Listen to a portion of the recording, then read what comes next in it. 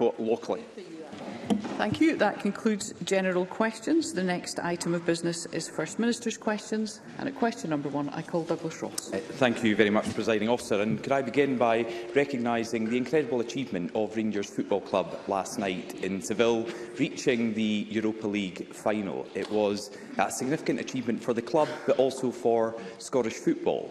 And for 120 minutes, the two teams could not be separated.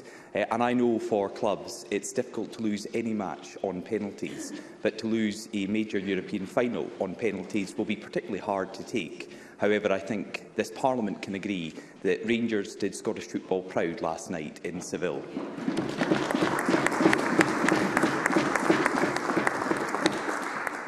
When Nicola Sturgeon's government took over the running of Scotland's railways just last month, the First Minister promised that passenger services would be efficient, sustainable, fit for the future.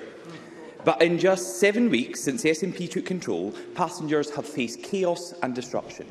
Every day, hundreds of services have been cancelled, often at the very last minute. First Minister, will you apologise to the thousands of passengers? Here we go, the SNP members say. Here we go. Well, yes, here we go. First Minister. First Minister, will you apologise to the thousands of passengers who have faced this disruption since the SNP took control of Scotland's railways? First Minister.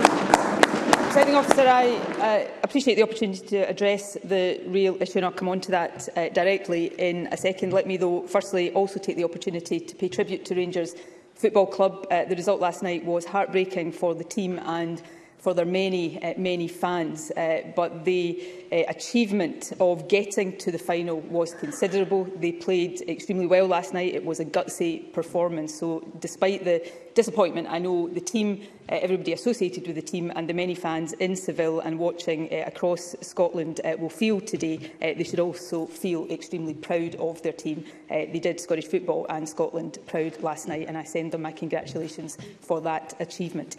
Let me turn now to the important issue of rail services, and I do appreciate the opportunity to address this issue, which is of significant concern to rail passengers. And let me just say at the outset, I always express apologies to anybody, whether on our rail services or in any other public services, that are not getting the standard of service that they deserve. ScotRail has taken the decision to put in place a temporary timetable that has been made necessary by the decision of some drivers not to take up the option of overtime, Sunday and rest day working as part of a pay dispute. ScotRail considered that issue and, in consultation with Transport Focus, which is the organisation that represents passengers, decided that a temporary timetable was preferable to unplanned cancellations. However, let me stress this point, and let me make this point very strongly. It is vital to get the timetable back to normal as quickly as possible, and I expect ScotRail to review the temporary arrangements regularly. Indeed, it is due to be formally reviewed on the 3rd of June. And I think there are 2 points that are material in that regard. Firstly, it is important to seek to reach an agreement on pay, a fair agreement on pay as quickly as possible. Train drivers right now before overtime earn around £50,000 a year. Notwithstanding that, this is a tough time for everyone, so everybody wants to see a fair pay award, but of course all pay awards do require to be affordable. And secondly, ScotRail continues to reduce the need for rest day working through training new drivers. The training programme was interrupted by COVID, but a significant number of new drivers are currently going through training. So I expect ScotRail to make sure that this temporary timetable is just that, temporary, and the timetable gets back to normal as quickly as possible. And of course I will ask the Transport Minister to ensure that MSPs are kept fully up to date. Douglas Ross. First Minister said twice that she appreciated the opportunity to update the Chamber on the ScotRail issue, but it seems she didn't appreciate the opportunity to say sorry. Those words did not come out of the First Minister's mouth. She mentioned about, well actually I did listen, and the First Minister said she will take opportunities to apologise, and then she didn't. And passengers deserve an apology, because it's not just the cuts they have seen up until now. From next week, there will be even more. 700 services lost every day. Almost a third will disappear. And on some lines, it gets even worse. Services from Glasgow to Dumfries are being halved. It's the same on the Edinburgh to Tweedbank line. Dunbar Station goes from 11 ScotRail services every day to 0. None. ScotRail passengers will be left with a reduced timetable or no trains at all. Yesterday, the SNP's Transport Minister couldn't give passengers any guarantee about when these cancellations will end. And it's no wonder. Kevin Lindsay of the Train Drivers Union ASLEF said this on Monday of the Scottish Government's role in settling this dispute. This is a direct quote from the union. Quite frankly, it is the worst negotiations I've been part of in 30 years as a union representative. First Minister, with such terrible handling of the negotiations by your government, just when can passengers expect normal service to resume? First Minister. Well, firstly, I think Douglas Ross decides what he wants to hear and what he doesn't want to hear often. I think the problem, though, for him is that other people are listening to my answers as well. So I started my answer by saying I always take the opportunity to apologise to any member of the public in Scotland who doesn't get from a public service, whether that is the railway or any other public service, the standard of service they have a right to expect. And that includes those who are being disrupted right now because of the temporary timetable being put in place by ScotRail. Secondly, the services that are affected, as I said, this is a temporary timetable. I would expect the timetable to return to normal as quickly as possible, and that expectation is being made very, very clear to ScotRail. And I've set out the requirements that we need to see progressed. Firstly, progress towards a fair but also affordable pay settlement for rail workers. But secondly, ScotRail continuing to progress the training of additional drivers so that reliance on rest day working can be reduced and, I hope, eventually eliminated. It is worth pointing out, of course, that we did last year negotiate and agree with ASLEF an extension to the rest day working arrangements. They are in place until October 2022. So it is disappointing to see them being affected in this way, but notwithstanding that, ScotRail is focusing on the steps that need to be taken. So I want to see services back to normal just as quickly as possible, and the Government will be doing everything we possibly can to bring about that outcome. Douglas Ross. Of course, these cuts are not just going to affect passengers, but they are devastating for businesses as well. Businesses in our city centres that are still reeling from the impact of the COVID pandemic are now facing another lost summer. In so many places across Scotland, people are not going to be able to get a train to use it after a night out. The Chief Operating Officer of ScotRail said yesterday, before the latest cuts were announced, that protecting the first and the last services was an absolute priority. That's a quote from the Chief Operating Officer. But that clearly has not happened. Take just one example. From Edinburgh to the Deputy First Minister's constituency in Perth. You won't have to leave an hour earlier, not 2 hours earlier, but more than 3 hours earlier. The last train from Edinburgh to Perth is now going to be at 8 o'clock instead of 18 minutes past 11 at night. And, Presiding Officer, that's just one example. On train services right across Scotland, the last train is being brought forward by hours. And this will have a profound impact on businesses, restaurants, bars and clubs. And this is a quote from the Nighttime Industries Association just this morning, who have called the cuts to these services, and I quote, another cruel blow. They go on to say that it will put at risk both Scotland's economic recovery and the future of many thousands of small businesses and jobs.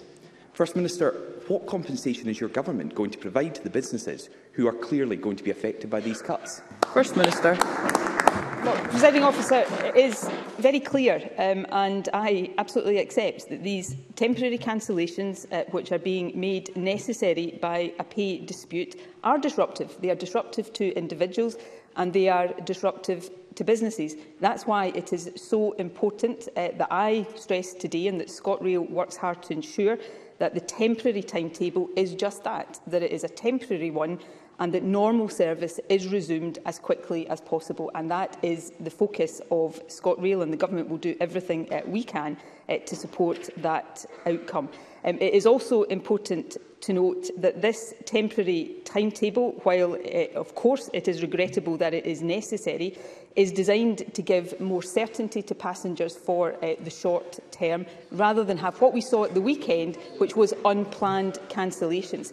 So it is disruptive, it's not acceptable, it must get back to normal as quickly as possible. That is why we must see all parties get round the table and negotiate a fair and an affordable pay deal, but also that ScotRail must continue the work that it is already undertaking to train more drivers. There are already more drivers working for ScotRail than was the case in many previous years, but to train more drivers so that reliance on rest day working is reduced and eventually eliminated. So that's the focus of ScotRail, that's the focus on government. But I would say to the unions as well, I understand their job to represent their members and to get a fair pay deal for members. But let's see both parties get round the table and negotiate that in good faith. I think that's what the travelling public would want to see as well. Douglas Ross. First Minister, you call this regrettable. Say that to the people in Dunbar who will have 0 trains operated by ScotRail stopping at their station. Say that to the business leaders who are telling you right now these cuts are going to put at risk thousands of jobs and small businesses. And let's remember, Nicola Sturgeon and her government are in charge of Scotland's railways. Just last month, at Queen Street Station, the First Minister proclaimed that nationalising ScotRail was a new beginning, that it would deliver a railway for the nation. Yet passengers are now paying more than ever in fares and getting the worst service anyone has seen for a generation. 7 weeks into nationalisation, it's already proving a disaster. Just like the ferries, as soon as this government steps in to try and sort things out, problems get even worse. The SNP took over running of our rail service on April Fool's Day. But NatRail is no joke for Scotland's passengers. Next week, we'll see 700 fewer services across the country every day. Next week, 700 fewer services across the country every day. First Minister, was this really your grand vision for the railway in Scotland under SNP control? First Minister. I think public ownership of the railway is the right arrangement to have in place, and I do think it gives us the ability to ensure over the long term that we see real improvements in our railways.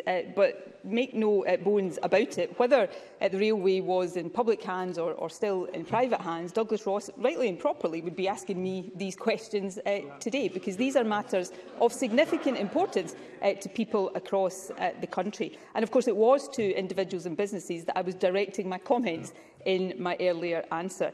On the issue of fares, of course, one of the benefits we do want to realise is affordable fares, but fares in Scotland, let's not forget, are already on average 20% cheaper than they are where Douglas Ross' party is in government.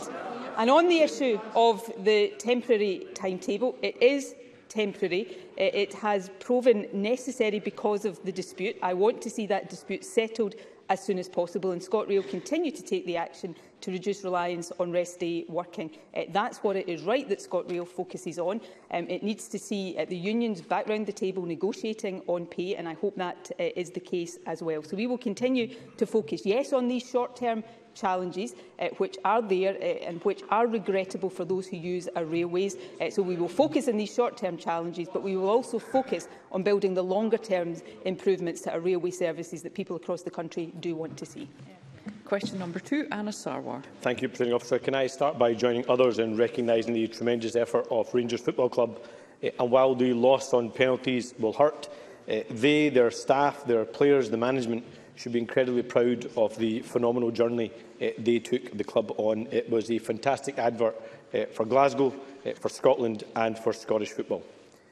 Presiding Officer, last month, after years of Labour campaigning, ScotRail was brought into public ownership in what Nicola Sturgeon described as a historic moment.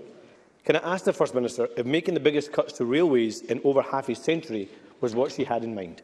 First Minister. Well, Anna Sarwar says years of Labour campaigning. Of course, before that there was years of Labour government at Westminster that failed to bring the railways back into public ownership. And also opposed the devolution of Network Rail. But back on to, I think, the more serious issue.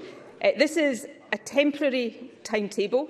I wish it didn't have to be put in place. It has been put in place in consultation with Transport Focus to give greater certainty rather than have unplanned cancellations for a short, I hope, period of time that those revised services have to be in place. I've already set out in my answers the work that needs to be done, the developments we need to see, both on pay and on training more drivers, to ensure that as quickly as possible these services get back to normal. That's the focus of me, it's the focus of the Transport Minister, the Government and of ScotRail. Anna Sarwar. The Minister wants to talk about what was happening when I was at school, not what was happening in the 15 years she's been in government here in Scotland. The reality is there is no industrial action, and what she's talking about is relying on the goodwill of staff to work on their rest days to keep Scotland's railways going. So let's look at the facts and the reality facing Scotland's passengers. At the start of 2020, there were 2,400 services a day. In the timetable announced in February, approved by the Scottish Government, that number had reduced to 2,150, a cut of 250. Now, the new timetable, announced yesterday by the Scottish Government, owned by ScotRail, that number has reduced to 1,456 services a day, a cut of almost 1,000 services compared to the start of 2020. At the same time, the Scottish Government announced an increase in rail fares in the midst of a cost-of-living crisis when fuel prices are spiralling. In 2018, Nicola Sturgeon described cancellations of up to 144 a day as unacceptable and cuts and cancellations of 40 a day as not good enough. She said, and I quote, "We expect, indeed we demand, better from the rail operator." Well, for once, Nicola Sturgeon has got nobody else to blame. Why are 40 cuts a day, when someone else is in charge, not good enough, but cutting 1,000 services a day, in the words of the Rail Minister, a stable and reliable service? First Minister. Well, of course, Anna Sarwar is possibly deliberately mixing up different things, and I'll come on to that in a second. But it is important. Firstly, as I believe the record will show, Presiding Officer, I haven't said there is industrial action. There haven't been ballots for industrial action, and I hope there is not industrial action. But there is a pay dispute. Yep. As Lev has said, it is in dispute with ScotRail, and drivers are therefore, some drivers are not accepting overtime, Sunday and rest day working. So that is a matter of fact. He is right to say, and I've said it several times already today, that we don't want ScotRail to be in a position of having to rely on rest day working. We came to an agreement, ScotRail came to an agreement with the rail unions last year, in October last year, to extend these arrangements until October this year. But there is a training programme underway to train new drivers to reduce the reliance on rest day working. It was interrupted because of COVID, but it is back underway, and there will be significant numbers of drivers coming through that training programme.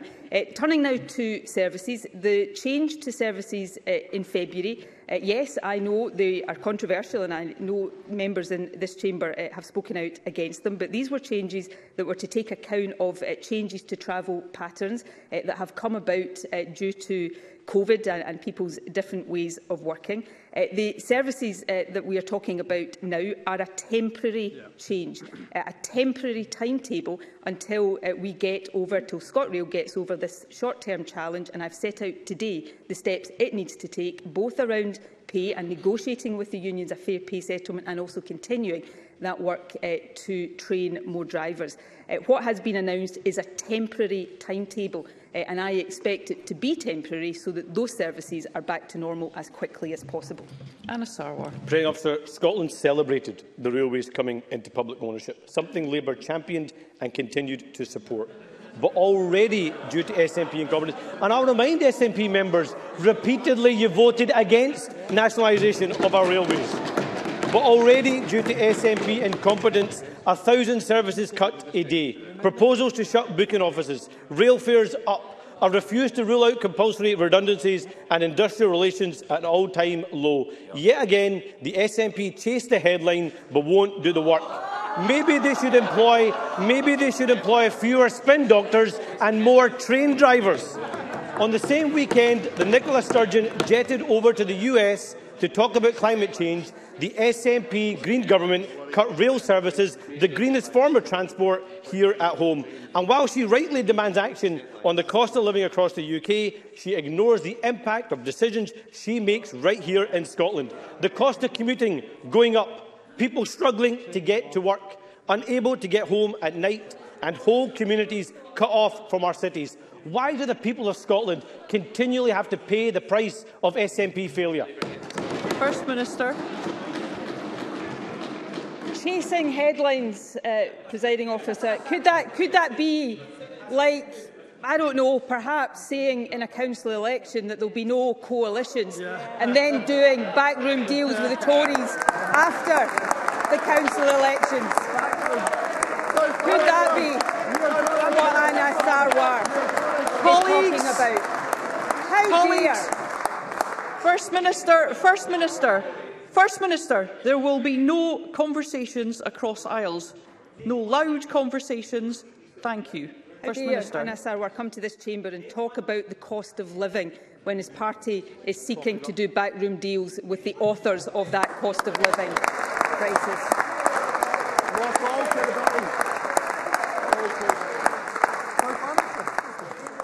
Secondly, presiding officer, it's one thing for Labour to say they have, let me quote, championed the renationalisation of ScotRail, supported the renationalisation of ScotRail. Unfortunately, they didn't do anything about it when they had the opportunity in government. So this government has renationalised ScotRail. Yes, there are challenges in that, and we are doing the work to address those challenges, both in the short term, in the way I have set out. People who use the railway across our country have a right to expect that, but we will continue to work with ScotRail to overcome these immediate challenges and then build that better railway for the future. That is what being in government is all about. And on previous performance, Anna Sarwar is still some considerable way from that. Thank you. We will now move to general and constituency supplementaries, and I call Alistair Allen. On Tuesday, the UK Government announced its intention to make unilateral changes to the Northern Ireland Protocol, putting the UK in breach of international treaty obligations and threatening a full-scale trade war with the EU while people are suffering a cost of living crisis. Given that many businesses have warned of the damage this could do to Scottish exporters, does the First Minister agree that this shows there is no group of people or sector of the economy that this Tory Government isn't willing to sacrifice on the altar of Brexit? First Minister. Yes, I do agree with that. The announcement this week from the UK Government that it is intending to legislate to enable unilateral action to override parts of the Northern Ireland Protocol is deeply concerning. To breach an international treaty signed in good faith, hailed by the Prime Minister at the time as a fantastic deal, is bad enough. But it could trigger a trade war with the European Union, and that would have profound implications for Scotland's economy, as well as the economies of other parts of the UK. And I think to contemplate that action at any time would be bad, but to do so when people across the UK are facing an acute cost of living crisis is unthinkable and indefensible. So I would urge the UK Government to pull back and focus instead on dialogue with EU partners and to find durable, agreed solutions that won't heap even more misery onto individuals and businesses across the country. Douglas Lumsden. Presiding officer, in yesterday's Press and Journal, it was reported that teachers at Aberdeenshire Council had sent degrading WhatsApp messages about pupils with additional support needs. The parents of the pupils involved have asked for greater transparency on what was shared, but so far have nothing. Will the First Minister join me in condemning this behaviour, and can I ask if she will do everything she can to ensure the parents of the children involved have full access to the messages and the Council simply do not just brush this under the carpet? First Minister. Well, firstly, let me take the opportunity to say that anyone who sends degrading messages about children with disabilities deserves utter condemnation. That is completely and utterly unacceptable, and I completely understand the concerns of parents and young people concerned. Obviously, this is first and foremost a matter for the Council as employer, and it's important that I don't say anything that might undermine any process that is underway. But I do absolutely understand the desire of parents for full transparency, and I hope the Council will take full note of that. Sarah Boyack. Thank you, Presiding Officer. First Minister, given the worries that we won't even see a 90% completion rate for this year's delayed census, in addition to encouraging people to fill in the form if they haven't yet done so, would you agree that we need an inquiry into what went wrong, given the millions wasted, the issues of safety and pressures put on frontline staff, and the importance of the census in allocating resources and tackling inequalities? First Minister. I think it is well understood, and Angus Robertson has set these factors out to the Chamber, why there have been these challenges in terms of the completion rate, but work continues. I and the Cabinet Secretary get daily updates right now on the numbers of people returning their census, and numbers are going up, and there will be no let-up in those efforts over the remainder of this month. After that date has passed, there will be a couple of things, no doubt more than that, but a couple I want to mention today that we need to look at. Firstly, the work to ensure, which happens with all censuses, that it is a credible exercise and the information from it is reliable, and I think it will be appropriate to take expert advice on that. And yes, secondly, to make sure, as we would after any exercise of this nature, that all appropriate lessons are learned and that we do that in the best possible way. Question number 3, Maurice Golden. Thank you, Presiding Officer. That's it. To ask the First Minister how the Scottish Government is supporting households, communities and businesses to take part in the Big Plastic Count. First Minister. It's good that people across the country are helping to draw awareness to plastic waste as part of the Big Plastic Count. It's important to lead by example and make our actions count in tackling plastic waste. That's why we have laid regulations before Parliament that ban some of the most problematic single-use plastic products. It's why we're bringing in the deposit return scheme from August next year, and why we're introducing extended producer responsibility for packaging. These measures will help transition Scotland to a circular economy and significantly reduce the impact of single-use plastic on the environment. Maurice Golden. I thank the First Minister for that answer. The Big Plastic Count is an opportunity to better understand the scale of plastic pollution in Scotland. What we do know is that just 2% of plastic waste collected for recycling in Scotland is actually recycled here. That's why I have long called for a new plastic recycling centre, ideally in Dundee. In November, the First Minister agreed to consider supporting it, so can the First Minister provide an update on what progress has been made and what locations are being considered? First Minister. I'll ask the Minister to send a detailed update on that specific point, but I do agree with the member on the importance of this issue and of taking action on reducing plastic waste. If I look at recycling rates, for example, we saw in 2019 waste and resources sector emissions in Scotland over 30% lower than in 2011, 73% lower than in 1998, but there is much more work to do, which is why all of the actions I set out in my original answer are so important. I hope, in fact I believe there is a considerable amount of consensus across the Chamber, both on the need to do this and on the specific measures we are taking, and we will continue to ensure that our efforts are commensurate with the scale of the challenge. Question number 4, Emma Harper. To ask the First Minister what action the Scottish Government is taking to support the health and well-being of the NHS workforce. First Minister. Our new National Workforce Strategy highlights the key priority of the well-being of the health and social care workforce wherever they work. We made £12 million available in the last financial year to support the mental health and well-being of the workforce. To complement the help available at local level, we also have a range of resources, including the National Wellbeing Hub, a 24/7 National Wellbeing Helpline, confidential mental health treatment through the Workforce Specialist Service, and funding for additional local psychological support. Emma Harper. I thank the First Minister for that answer, and remind Chamber I am a registered nurse.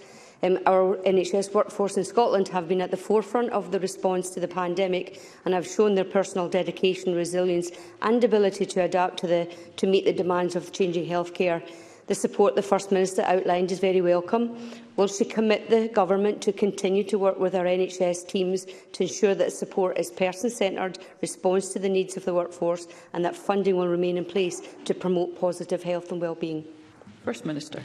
Yes, I will give those commitments. Every single person working in health and social care has been part of an incredible response during the pandemic, helping to protect the country and save lives throughout the most significant challenge that our health and social care services have ever faced. But that has taken its toll on those who work in health and social care. So we will continue to work with leaders across health and social care, as well as hearing directly from staff, to understand exactly where the current pressures are and what further actions can be taken to mitigate the impact on staff. We will only overcome the challenges ahead if we look after our most valuable asset, which is the people who provide care for us. And ultimately, we are seeking to embed well-being so that it becomes part of everyone's working lives.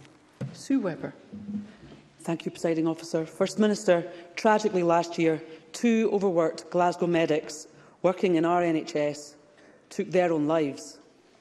And this week, the chair of the BMA's Scottish Junior Doctors Committee warned that overstretched medics will be killed due to extreme pressures and workloads that NHS staff are having to cope with.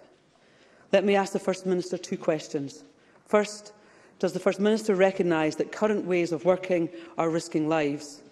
And secondly, when can we expect the Scottish Government to finally implement the safe staffing legislation passed unanimously by this Parliament 3 years ago? First Minister. Well, firstly, I want to convey my deepest condolences to anyone who has lost a loved one to suicide. I'm not going to go into individual circumstances, obviously, but my thoughts are with any family in that circumstance.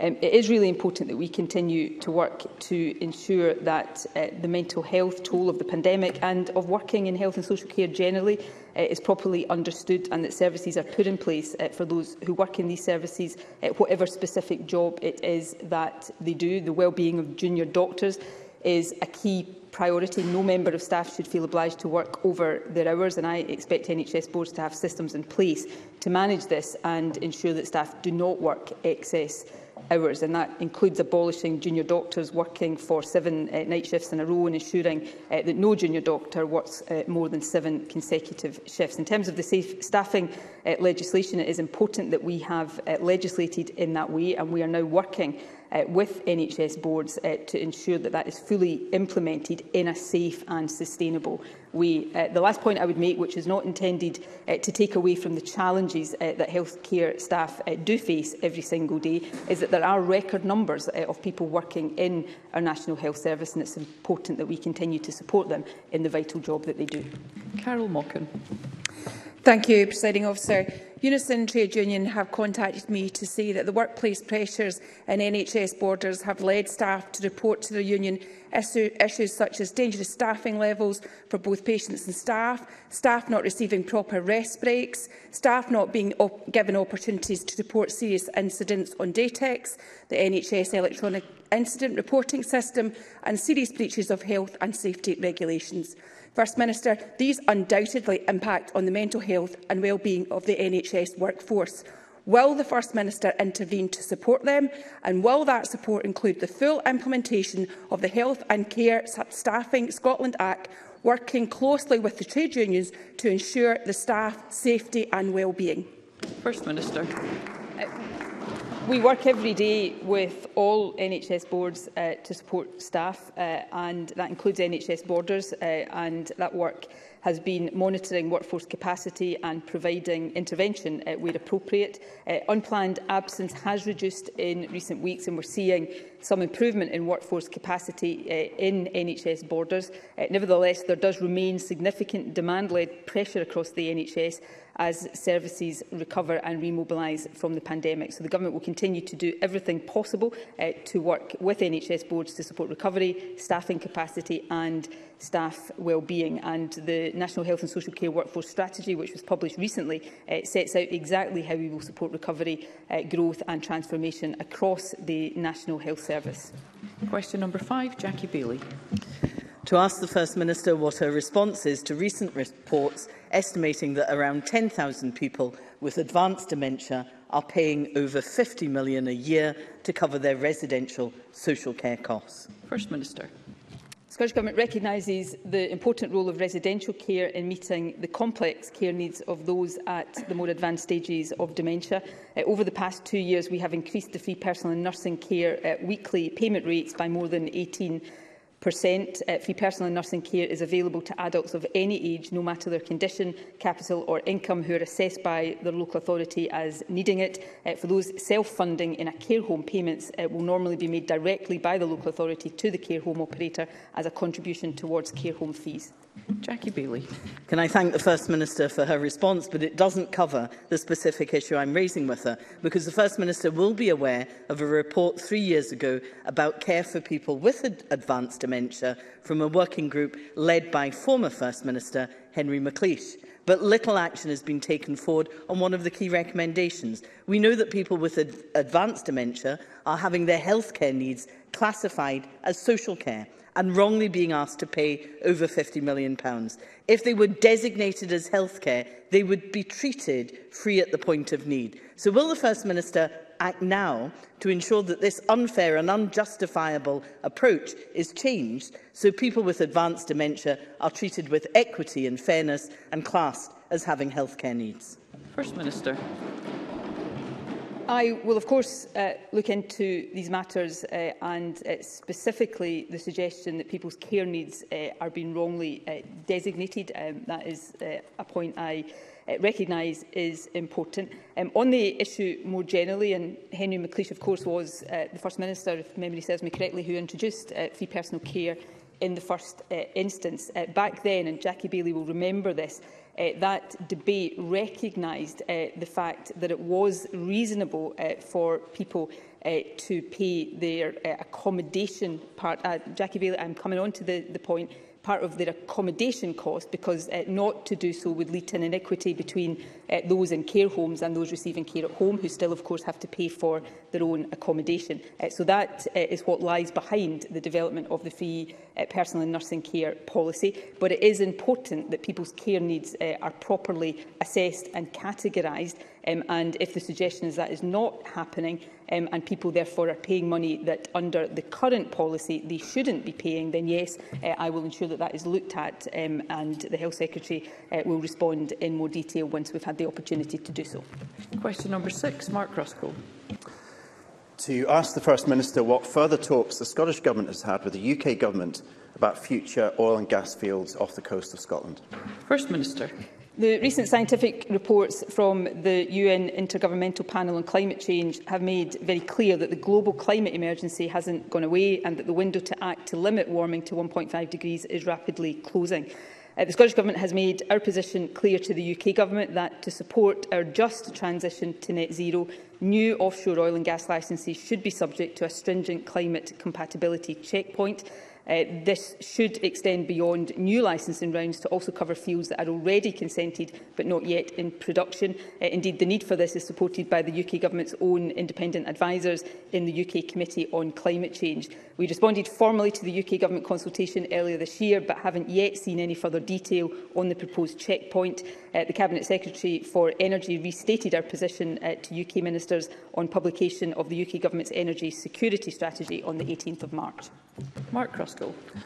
Can I thank the First Minister for that very crystal clear response? 6 months on from COP26, hundreds of new fossil fuel projects have been proposed globally that, if realised, will cause our mutually assured destruction from climate change. The European Union know this. That's why they're backing renewables through a new multi-billion-pound investment. In contrast, the UK Government Minister, Kwasi Kwarteng, is fuelling the rush to climate breakdown by relabelling dirty gas as green in an attempt to fast-track developments like Jackdaw. Does the First Minister agree that the best way to slash energy bills is to replace gas with renewables, and that the best way to isolate Putin is to insulate homes? First Minister. Yes, I do agree with the sentiment and indeed the substance of that question. It is important, notwithstanding the short-term challenges and inevitable volatilities that have been caused by Russia's despicable invasion of Ukraine, all of our decisions must be consistent with that journey to net zero, which is so necessary to safeguard the future of the planet. And we must continue and not allow to go into reverse the progress that was made at COP26. I was discussing this very issue with the United States climate envoy John Kerry earlier this week, and I think there is a recognition there, as there is here, that that momentum must continue. The way to ensure energy security and also lower energy prices, as well as to safeguard the planet, is to make that shift to renewable and low-carbon sources of energy. And we can illustrate that right now in Scotland by the fact that already in our energy mix, the cheapest form of power is wind power. So it's those investments in renewables that we must focus on, because the entire world, for the sake of the future of the planet, must ensure that the transition happens and that it accelerates rather than slows down. Liam Kerr. Thank you, Presiding Officer. Does the First Minister not, however, recognise that domestic oil and gas projects can help reduce energy prices, secure energy security, secure thousands of jobs through a fair transition, and has a lower carbon footprint than imported supplies, thus actually progressing our journey to net zero? First Minister.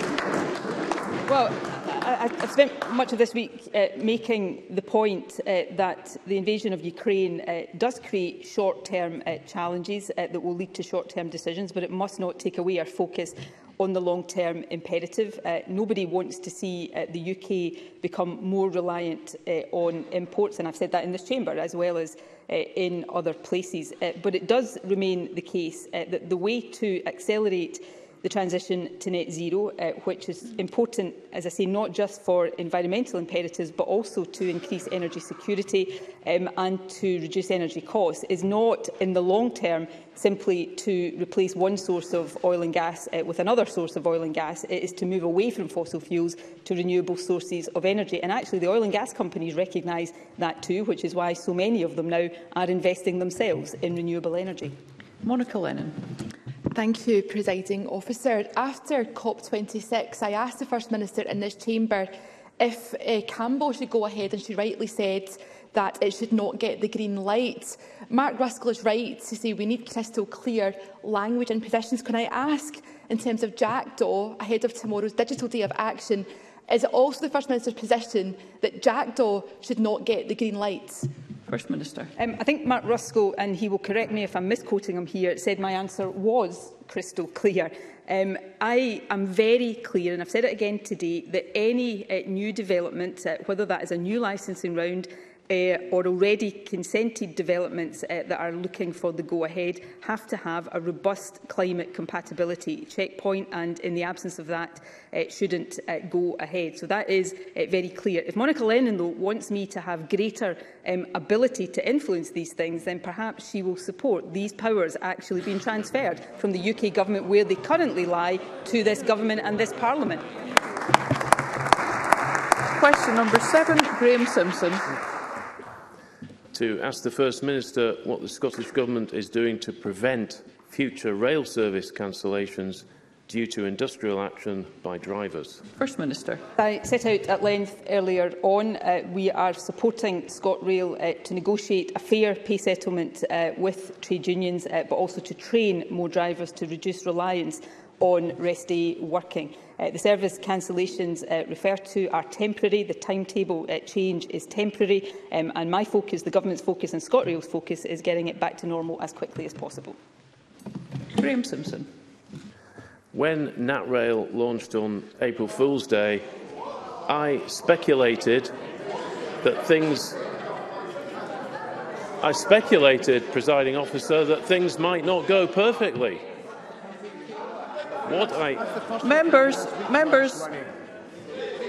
we will hear Graham Simpson. Thank you. They don't want to hear the truth, Presiding Officer. Because what I did not realise was that wrecking the country's train service would become established government policy. Now, Nicola Sturgeon says she wants to get everyone round the table. That should include her own Transport Minister, Jenny Gilruth, who's been posted missing in all this, and that is why the unions are so exasperated. Well, the First Minister should speak to the unions like I have been doing, and she would hear the same thing.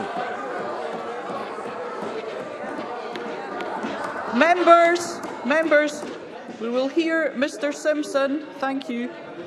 Look, I know this is uncomfortable for them, but we're running a railway that is completely reliant on people working on their days off. That is completely crazy. Now, the First Minister says she wants this timetable to be temporary, but let me put this to her. It takes 18 months to train a driver, and we've got 130 to get through the system.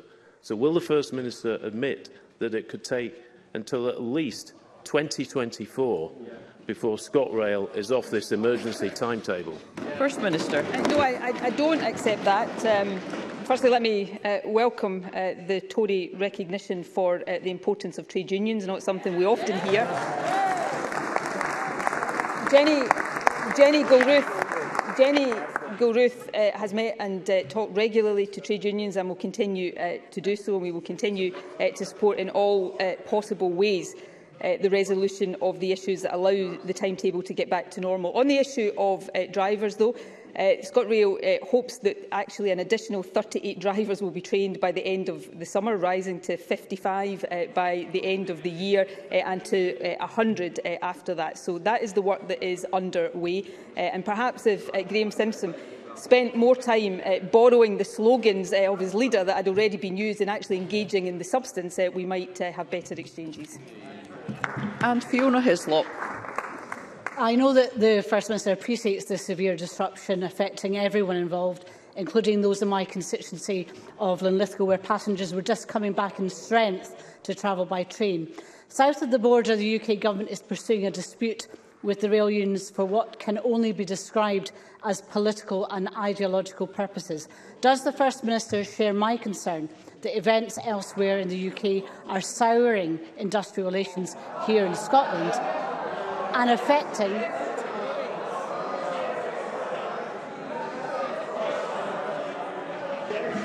members? Does the First Minister share my concern that events elsewhere in the UK are souring industrial relations here in Scotland and affecting the new beginning of public ownership of Scotland's railway? First Minister. Well, it's not surprising that the Conservatives don't want to hear this. It's more surprising that Labour don't appear to want to hear this. The situation in Scotland is the responsibility of ScotRail, which of course is now a publicly owned company, so therefore my responsibility and the responsibility of the Government. But the Conservatives should be aware that there is a separate RMT dispute right now with Network Rail and with UK DFT operators. That is a reserved matter, but if it is not resolved, it will also have an impact on services here in Scotland. So perhaps some advice to their own party as well might not go amiss. Thank you. That concludes First Minister's questions. The next item of business is members' business.